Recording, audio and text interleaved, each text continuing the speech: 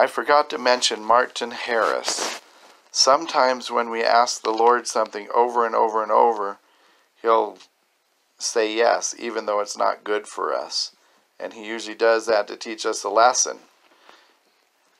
And sometimes when my children ask me something that I know is not good for them, but they really, really want it, I say yes. And hopefully, and I hope that they learn their lesson that they need to learn from that. Also, Nephi said, through small and simple things are great things brought to pass. And this really applies to finances.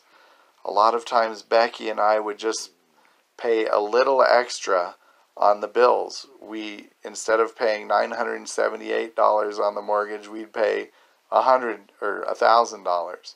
Or instead of waiting until the bill was due, we'd pay it right away. And these things can make a huge difference in the long run. You wouldn't think they would, but they really do.